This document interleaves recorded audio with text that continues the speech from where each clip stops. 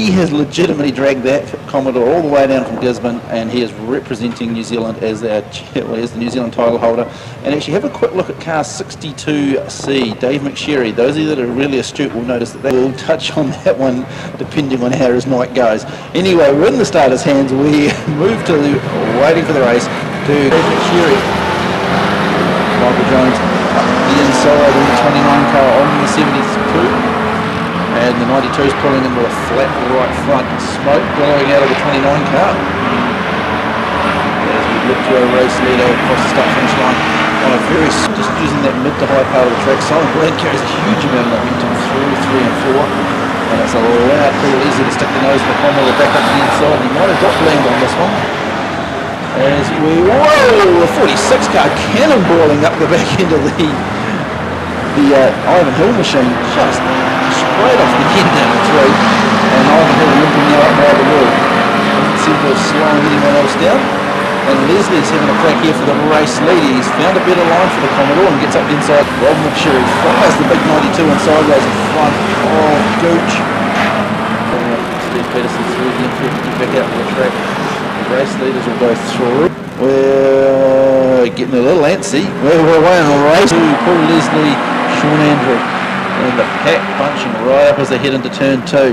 Gooch sitting back in the 1NZ car. He's just letting them have a bit of a feel out.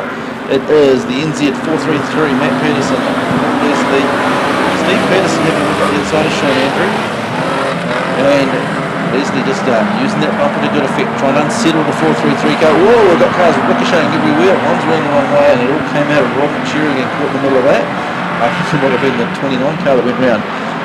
We look to the start finish line. Still Peterson back to Leslie and Andrew. Adrian Fitzgerald there and Chris Alperton have a bit of a battle mid-pack. Tom McSherry joining behind the back of Steve Peterson in the 28. And Rob McSherry's now, look at the speed the 92 car carries in. He is screaming down into turn 2. Rob McSherry looks like he's on a mission right on the heels of his brother. Steve Peterson just getting held out wide at the moment.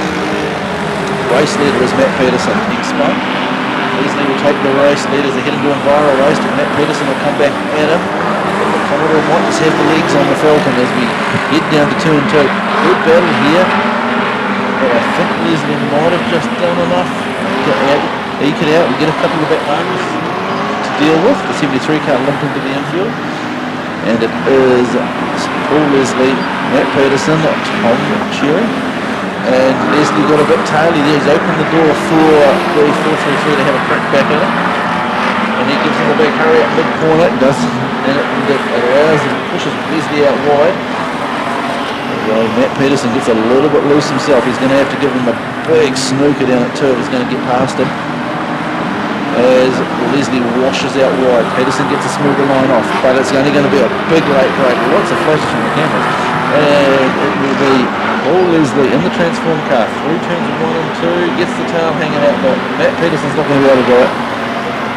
Leslie takes them back to Peterson with Tom McSherry, and that was our final head of our street stocks as our 1NZ decides to eat some concrete as he comes down the front straight. I have to say, Paul Leslie, that car is quick, he's a quick driver.